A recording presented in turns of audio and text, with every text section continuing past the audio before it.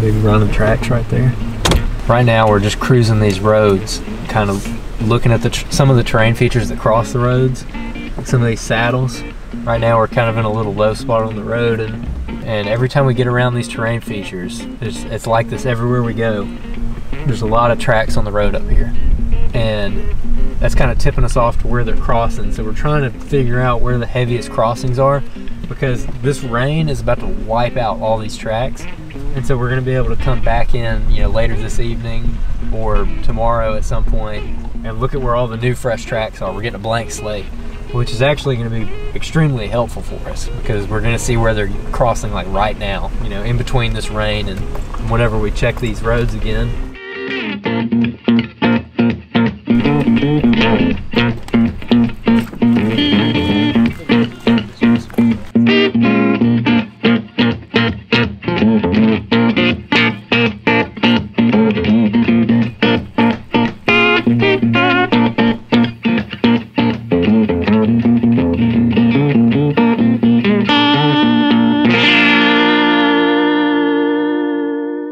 That thunderstorm just pushing through here, I hope the deer are gonna move. We actually checked out this road right before that storm came through, and there was a lot of tracks on it. There's a fresh scrape on it. There's a food plot at the end of this field that we're wanting to go look at.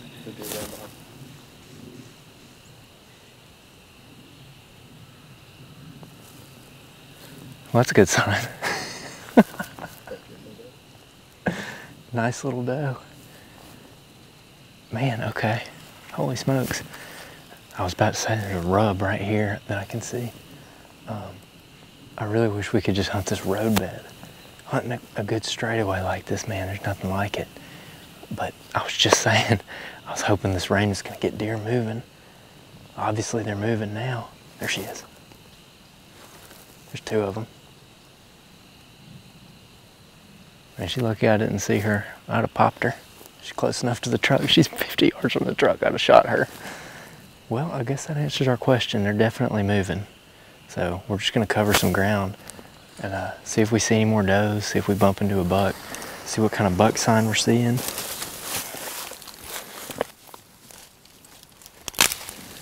So we ended up making a big loop, and we didn't really find any sign quite as good as what we found on this creek right here by this old tree stand. So we're just gonna do it old school tonight and just sit on the ground up against some large trees and kind of sit down low on this creek in this thermal hub, thinking maybe something will come down out of this fresh cut out of the hills coming down into the bottoms, or maybe something will come up from the bottoms and go up into the hills tonight. This reminds me of squirrel hunting when I was a little kid, because I can't tell you how many times I've been squirrel hunting just like this, like either sitting in a chair, sitting on my butt in a pair of blue jeans, and had just a big old buck walk up on me. And I mean, they really won't see you unless you move, as long as you're very still. I mean, this is really all the cover that you need in most situations. I'll try some grunts and just see what happens. But overall, good walk. I think we learned a lot. 40 yards, buck, small buck, right here.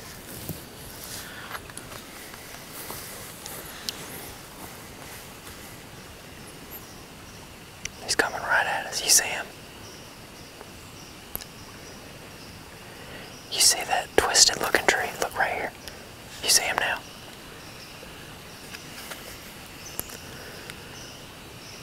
Two-and-a-half-year-old. He's about to wind us. He's walking right to our thermals.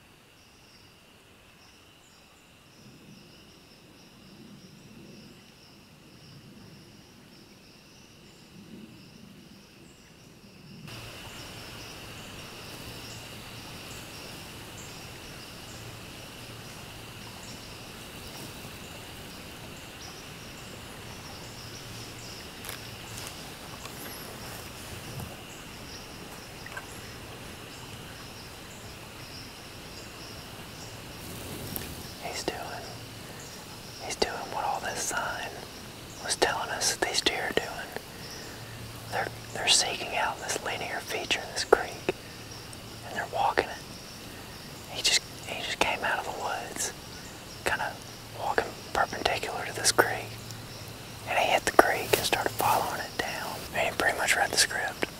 I just wish that he was like 3 years older than that. They're so hard to see in this stuff until they get right up on you. But that's exactly what I was talking about before. As long as you sit still, you're good. I mean, obviously that was a young deer, but if that was a shooter, I'd have had plenty of time to get up on him before he spotted us. And then, you know, being a young deer, he saw us, but he just didn't know what we were. So he kind of went on his way. That's what you get when you open up a cannon. Sit still.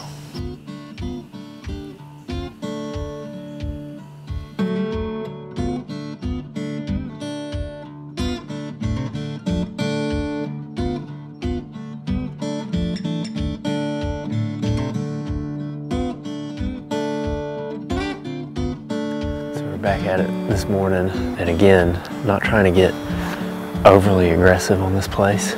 It's so low pressure that there's really no need to go blowing in here like we would on a normal WMA or something. So we kind of let it get shooting light this morning, and we're easing down towards a big thermal hub. We got high winds, and so we're going to try to just kind of somewhat get out of these winds. These cedars do a pretty good job of stopping the wind, but we think this terrain feature down here is just going to have a lot of deer funneling through it, and it's looking promising already because, again, after that rain yesterday, this road is a blank slate, and there's a lot of fresh tracks crossing it. There's a big track right there crossing this road, so there's definitely a lot of deer in this area, so hopefully we're going to get right down in the middle of them and have them cross from different directions for us.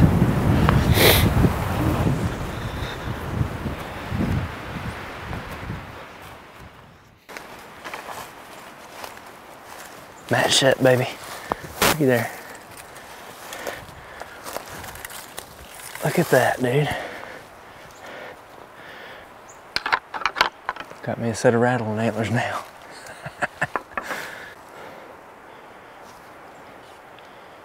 I'd shoot that deer.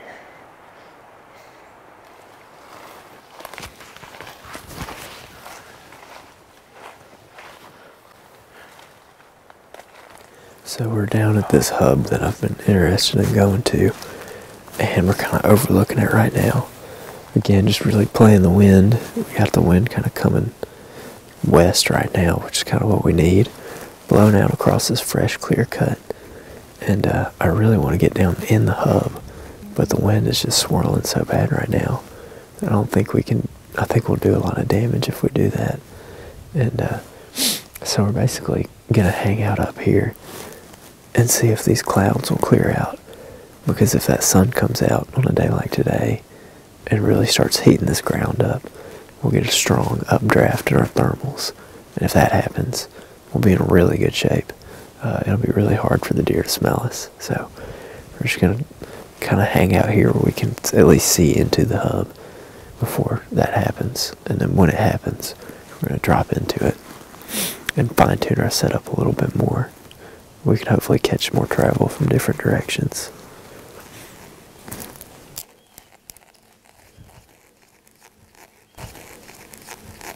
I have killed a deer hanging from my lineman rope before. I was halfway through setting my platform when it walked out, and I did kill it.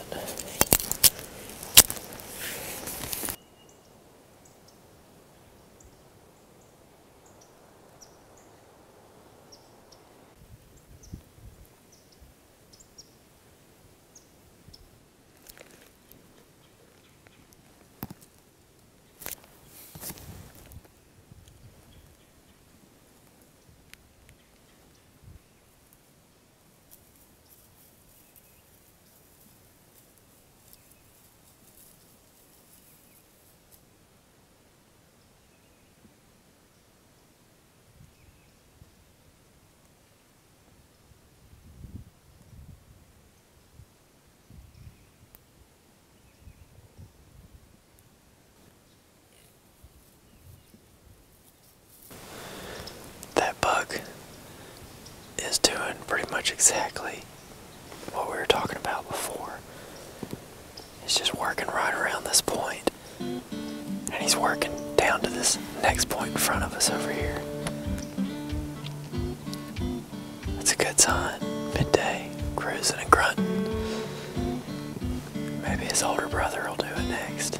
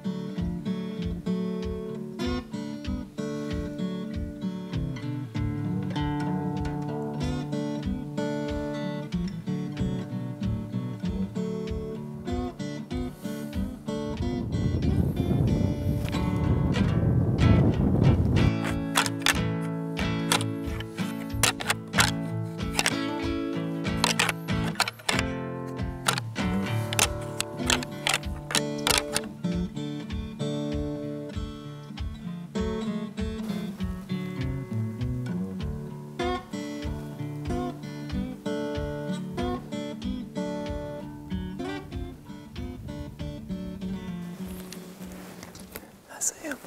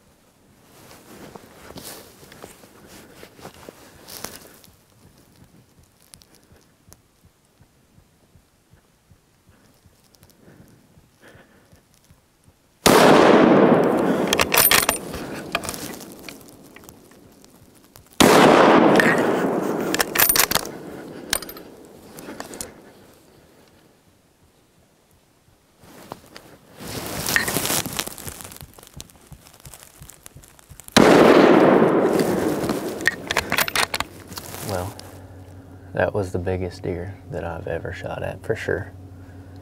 That's the biggest deer I've ever seen in Alabama, and I screwed it up. We actually were able to watch the deer. He actually hung out down there for quite a while and just kind of walked around. and I wasn't able to get any follow-up shots after that. And then he finally ended up easing off, going up towards this big thermal hub. And we went ahead and bailed out, came back to the truck, popped the SD card in the computer, and rewatched the footage frame by frame and zoomed in and everything. And I straight up just whiffed on the first shot. I was trying to shoot him while he was walking. I don't know why I didn't stop him. I got too fired up. It was the biggest deer I've ever shot at, and I messed it up. And he was unscathed by the first shot, and then he ran. And that second shot, he was kind of quartering away for me. The camera was in a different tree, probably 15 yards away. I was 15 yards to the right. We were way up on a hill, and so he was quartering pretty hard for me. And that second shot hit him, and it looks like it was just kind of a grazing shot to the neck. When we played back the footage, we were able to see exactly where that bullet actually hit him, and it's just right there, very low on the neck, almost all the way on the bottom of the neck. It's going to be below like any major artery, like the jugular or whatever. And it looks like there's just a little bit of blood coming out of it, but not much. And the deer just, like I said, stood there for a long time. Clearly didn't catch anything important, so we're extremely confident that it was a non-lethal hit, which is, you know, not great, because I don't like just wounding deer, obviously. So that could have gone a lot better. But these things happen, so I guess we're gonna regroup and figure out what we want to do for the morning. So what that buck was actually doing was he was actually coming and checking a scrape down below that big thermal hub, and I'm not really sure exactly where he came from because we didn't see him till he was all the way down in the bottom, but kind of a classic, I guess, scenario where this buck is coming down and he's at the lowest spot right there at dark, and he's catching all those falling thermals and everything, and he's got a thermal advantage. He stopped and he worked that scrape, and then he was working upstream, so any thermals that are dropping are falling downstream, and he's walking upstream into those thermals with that wind in his face. And then after I shot him, he turned and went back up towards that other thermal hub and did the exact same thing. He got to the head of that big drainage where the thermal hub's up above him, and he turned and he walked straight up, again, thermals in his face, going up into that thermal hub. So interesting that he was doing that. I mean, clearly just a super mature buck. I mean, just a tank of a body. Those are really nice deer. So, I mean, it feels good that we figured it out and put ourselves in front of a deer like that. It's definitely a confidence booster as far as being able to find them. But, man, I'm not going to sleep tonight. I mean, that was terrible. That was terrible. This is one of those that I'm going to be thinking about like 3 years from now, and I'm going to still be like nauseous about. So, it is what it is. I decided to just come back to the same spot where I knocked the fur off that buck yesterday. Despite me shooting a couple times in here yesterday, I still think this is a good spot because it's a good terrain feature, it's good cover, and especially on a morning like this, it's 28 degrees. This is a south-facing hillside, and so I think deer are going to be coming to this. It's a clear bluebird day, so when that sun comes out, it's going to heat up this hillside really quick. And this grass is good thermal cover. You know, if a deer's just wanting to get warm, he can come lay in this.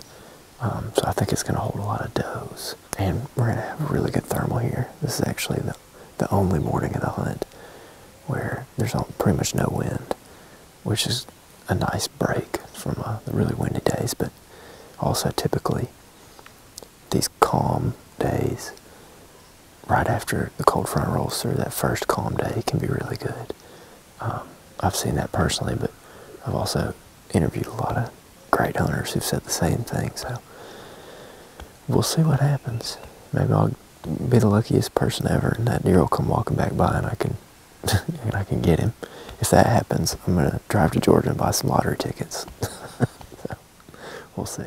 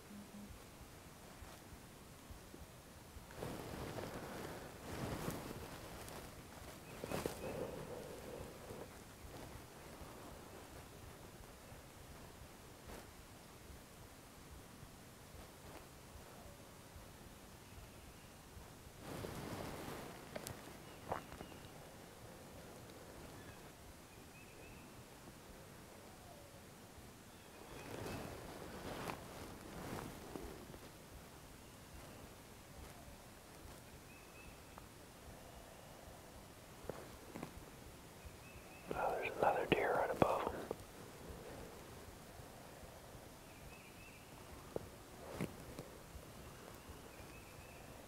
Another doe, I think.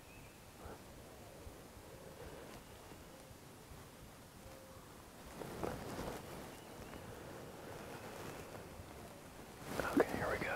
Another one coming from the left. I can't tell what it is. He's got this doe just pinned against this creek and he's trying to defend her from all these other deer.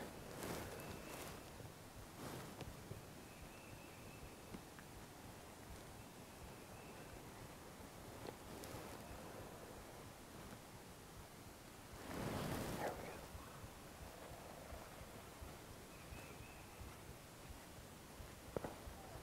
go. Oh, that's a nice buck.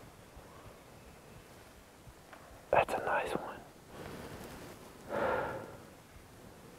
Okay, that second one that just walked up is a shooter. Definitely a shooter. There's another one coming through. Right in the same spot. I can't see it. It's a buck. 3-year-old. Not quite a shooter. Good mass on him. We'll see if they chase back down. That deer that just ran him off is a shooter for sure. He was really nice.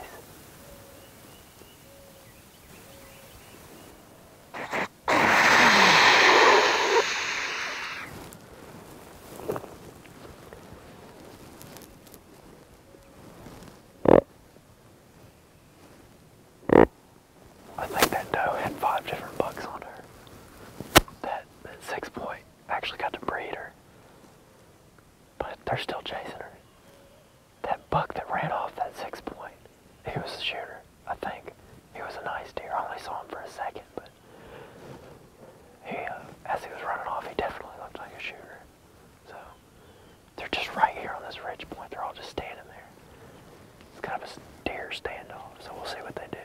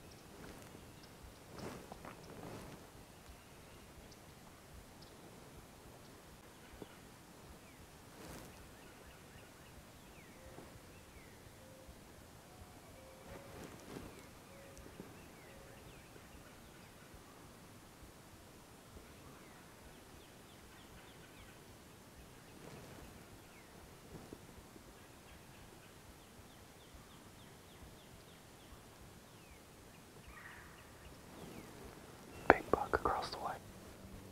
I got no shot.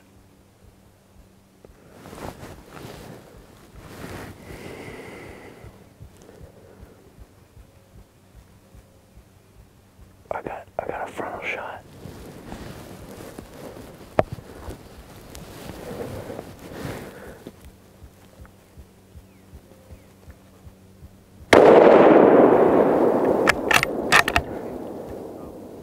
What?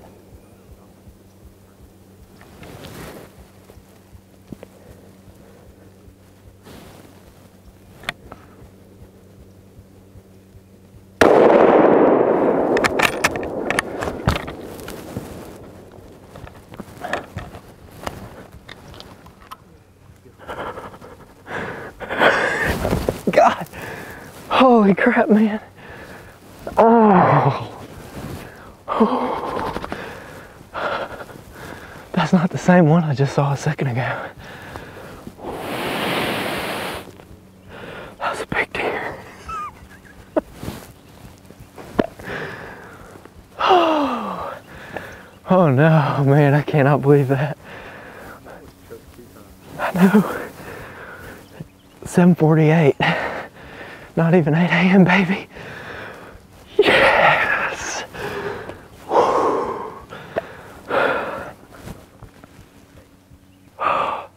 Oh man, I took my time on that second shot, man. I don't know what the hell's wrong with me. God, oh, what's wrong with me? I gotta get over that, dude. Alright, so this is kind of an interesting trip. So Andrew just shot a really nice deer. So we did a gun swap. I wasn't really expecting to hunt this week unless Andrew killed something. Happened by happenstance. Came and shot a deer, so I had to climb out the tree, go get his rifle, and give him the camera. So we have an opportunity to now kill another buck. So this is pretty exciting. I mean, we've seen so many freaking bucks today. All ages come through. So, and it's early. It's still only like,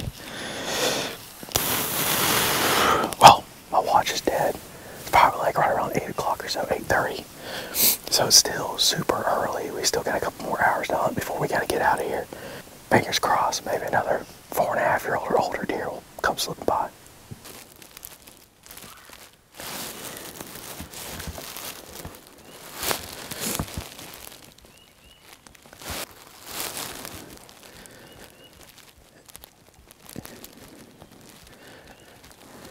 I'm getting ready to shoot. I'm gonna let him get out in the open here.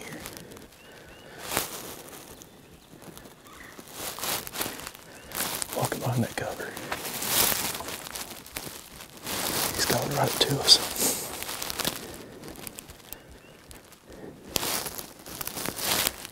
Here we go. I'm gonna stop him.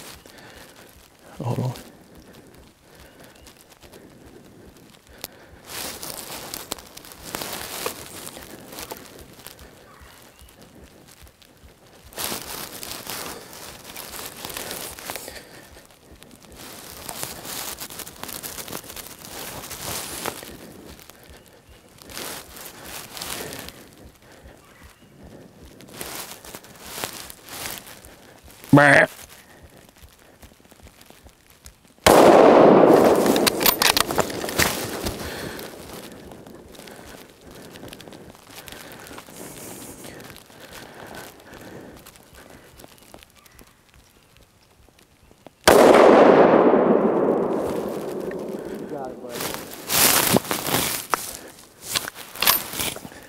We tagged out.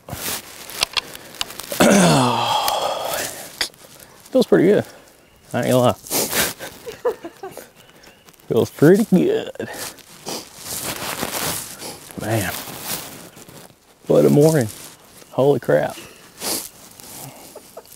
He's a good one too. Dude, big body on him too. Oh, that was so funny. I turned and I could see, I thought I heard something. And down here in this grass, I can kind of see down the side of this ridge that I could see him coming. And when I first saw him, I saw his main beam and his body. I'm like, man, he looks like a big body deer. And that's so crazy.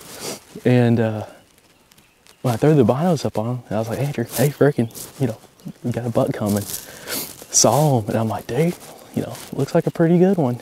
I'm trying to hold out for my last tag. Try to kill a good deer. And he flips the bill. Big body on him, looks like he's got tore up ear. And at first I was about to rush the shot down here because I didn't know if he was gonna like kind of keep coming down the side of the ridge or what. And he just kept coming and got to like 50 yards maybe.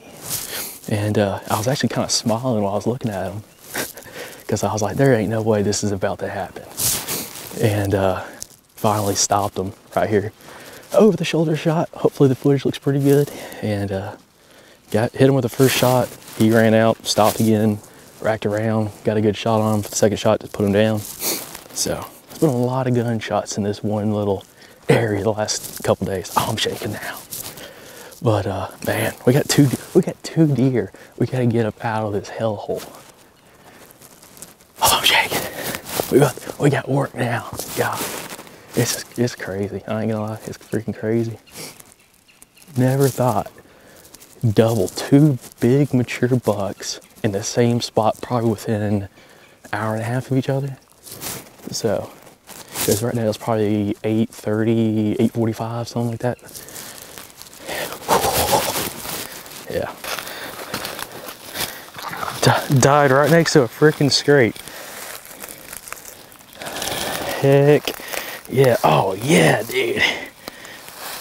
Look at that. Look at that sucker. That's awesome. That is awesome, man. That's a big, let's see, 8 point. Got a little kicker come off the back. Dude.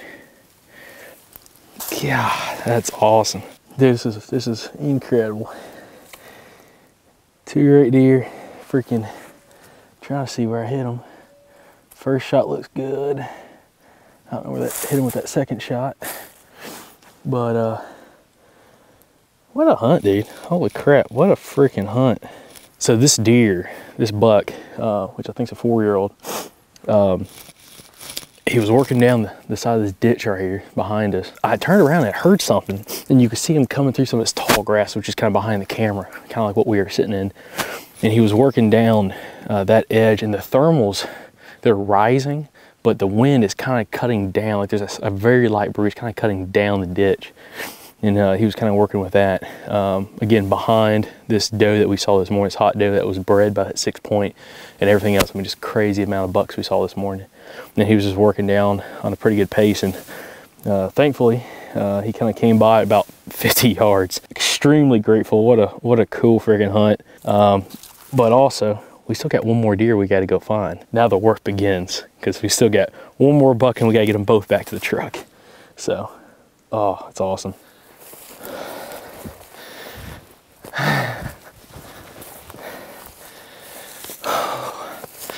That right there's the taxidermy bill, bud.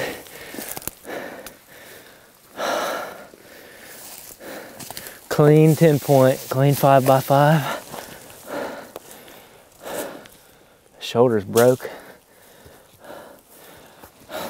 Oh. Look at that, man. Look at that freaking deer. Holy smokes. That's definitely my best deer ever right there. Alabama, black belt, public land. Golly, you can't ask for much better than that. Especially after the night I had last night. Just bad experience on a big buck, and then being able to come in here and get redemption. That's something, man. That goes to show, you know, when you have a hot doe like that, man, there's just, like, you never know what might happen. I don't even know how many bucks we saw this morning. We had that doe come through early, and she was clearly hot. We watched that other buck breed her, and there was probably 5 different bucks on her. They're just kind of all over the place. There was a bunch of little bucks, and there was 2 or 3 decent ones. One of them was a shooter, and then after they left, more bucks kept coming through and coming through, and that's what we were kind of figuring was going to happen. It was just a bunch of bucks were going to be kind of filtering through that area on that scent, and thankfully this little joker did exactly that. I'd actually seen another buck right before he came out that looked similar. I mean, I guess it could have been him going back and forth on the hill, but it was another big frame deer like this. I didn't even have to put the binos up. I just saw him and I was like, that's a shooter. And I lost him. I snort wheezed a couple times and grunted, and then here came this joker right here. But you can see why they're in here. There's just scrapes all up and down this bottom and on the ridge points and all throughout this thermal hub. There's just scrapes everywhere. And these bucks are down here running these scrape lines. They're not actually, you know, working a lot of the scrapes other than the one we saw last night, but they're cruising in this bottom right here. I mean, it's clearly just an environment that's got a ton of does in it, and that's why they're in here. And, you know, this time of year, it's just a matter of, you know, trusting the terrain, kind of sticking with that theme from our last hunt. Trust the terrain and put time in the stand. You never know what might happen, but I've been hunting for a deer like this for a long time, man, a long time. Feels good to finally get it done. Good way to wrap up the Alabama deer season.